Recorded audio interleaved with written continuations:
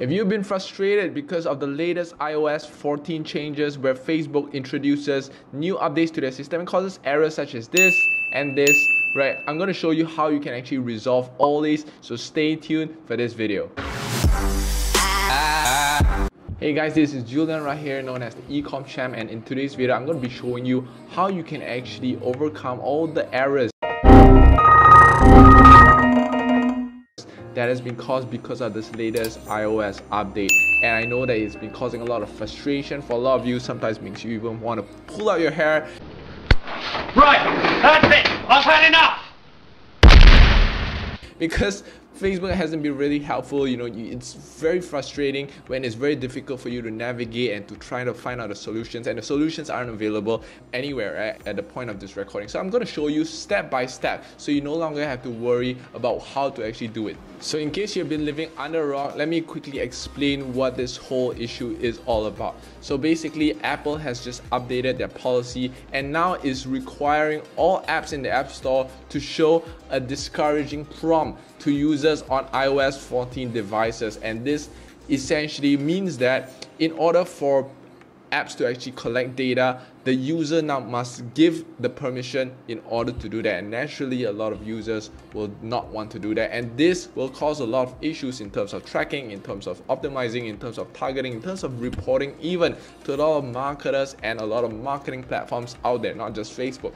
So we're in my computer right now, and as you can see, this is one of the errors that you'll be seeing if you log into your ad manager. Alright, and I'm going to show you what you need to do. First of all, you actually need to go to the resource center. Before you do anything, click on resource center, right? And if you scroll down, these are some of the things that Facebook requires you to do, to read as well. Not much of a help, to be honest, but I'm going to show you what you actually need to look out for. Look at this thing that says review pixels. Just click on review pixels and you will be then led to this page that requires you to verify your domain. That's the first thing you need to do. You need to verify your domain, right? If you see this one right here, it says this is the website, and click on verify domain. This is one of my demo accounts. So click on verify domain, and what you do is you then will be told to manage your domain, right? So click on add, type in the domain name that you want to add in. So for example, mine is www.easypz.com, right? Add your domain. Okay, so there you go. You can see that it appears right now, and it says that I need to actually verify my DNS. All right, there are a couple ways for you to do it. Number one, or you can use a DNS verification. You can also use a HTML file upload, right? And you can also use a meta tag verification. Now I found that the easiest for me was to do a DNS verification. And you bought your domain from Shopify, then in order for you to make all these text changes, you may just need to refer to Shopify's help guide, and I'll just put it in the description as well.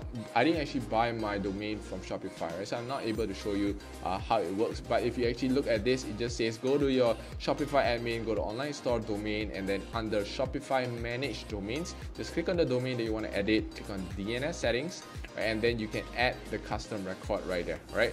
So for me, I actually bought my domain from a third party, which is GoDaddy. So I'm going to show you how to actually do it from GoDaddy. It works the same whether you're using GoDaddy, Namecheap, whatsoever, right? So if you actually log on to your GoDaddy, and if you actually go to DNS management, it will be the same for any hosting that you use. All right, all you need to do is just go down to records right here.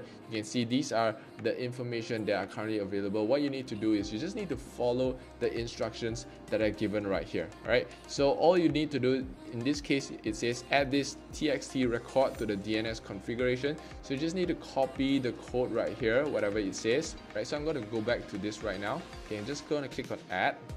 Right, under type, I'm going to click on txt because that's what's required. Under host, you're going to put this add symbol. Under the text value, txt value, you're just going to paste whatever that Facebook gave you. All right, so it'll be different for everyone. So I'm just going to click on add, and there you go. It's been added down here, right here.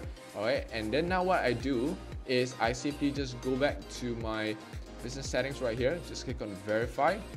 Now it may take some time for the verification process to get underway, but as you can see, mine just happens immediately. It just says it's verified already. All right, so fantastic.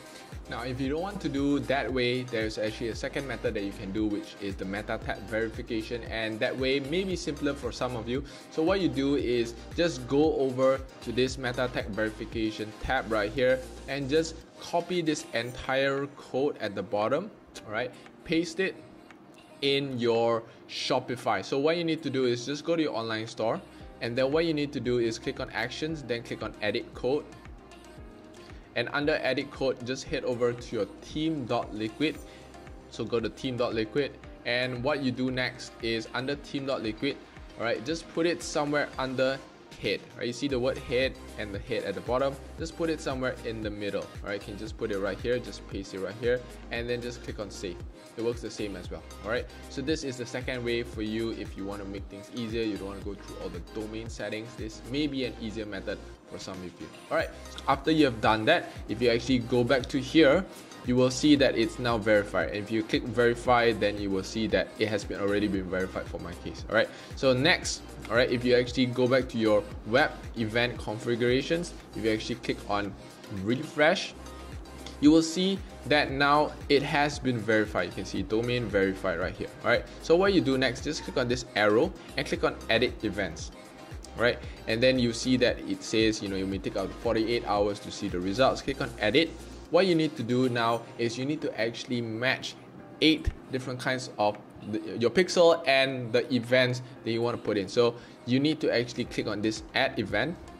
All right, and you need to fill up the slots right here. So just click the pixel that you want to actually use. For example, if I just use this easy peasy pixel, click on event name. All right, click on view content. All right, and if there are any other events, for example, if you have purchased, right, you need to put that in as well, right? For this, because this is just a test account, I didn't have any purchases, any add to carts, and all those kind of things. And you can actually just arrange it in terms of priority as well. So for example, right here, the highest priority should always be, in my case, would be a purchase event. But because again, this is just a test account, I don't have purchases right now, so I can't show you that. So I would say that the order of priority that I would suggest for you to do would be purchase as the highest. Second would be initiate checkout. Third would be add payment info, and then the fourth would be add to cart, and then fifth, view content, right? And then after that can be any others that you have. All right, so all these, make sure that you have that filled out. Once you've done, just click on submit. All right, and then click on this. Yes, I understand these changes. Click on apply. All right, that's about it. That's all you need to do. So if you just go back to your ad manager, and now when you actually choose your conversion event, for example, view content, you can see that there's no more error. If you choose purchase, for example, you can see that there's actually still the error right here because again, it hasn't been mapped yet. So you need to do the mapping for purchase, but you need to actually get a purchase first before you can actually map it out. All right, one more thing that you need to do is you fix your conversion APIs. All right, so if you've not done this already, okay, this is what you need to do, especially if you have Shopify.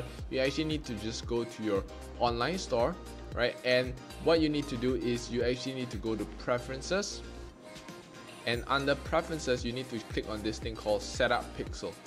Right, so what you need to do is you need to actually connect your Shopify and Facebook. All right, when you actually do that, you can see you're required to install this Facebook sales channel. Just click on sales channel, add sales channel, and what you need to do next is you need to actually connect your account. All right, so I'm just going to quickly do that right now. You may see a few sensors here and there because there's some of my private content right here. So yeah, let me just do that right now. Alright, so as you can see, I put in my Facebook account, business manager, add account. I need to actually just update payments. Alright, what you do next is also add in your Facebook page under data sharing, enable customer data sharing. And this one I actually put in the maximum. And if you scroll down right here, just click on confirm as well. And if you scroll down to this, we'll actually talk about the Facebook target country. This one I just suggest you to put whichever country that you usually target. For me, I just put in United States, and then under terms and conditions, click on accept, and there you go. Especially once you click on once you put in your payment, under your payment details, then you can just click on finish setup and you're good to go. So guys, I hope that this has been helpful for all of you, and if this really did give you some value, give you some information, do help me out by smashing the like button. Also subscribe to my channel so I'll be more motivated to do content like this. With that said guys, catch you in the next video. Bye. In this video, I'm going to show you how I get 1 to 3 days shipping times without using AliExpress.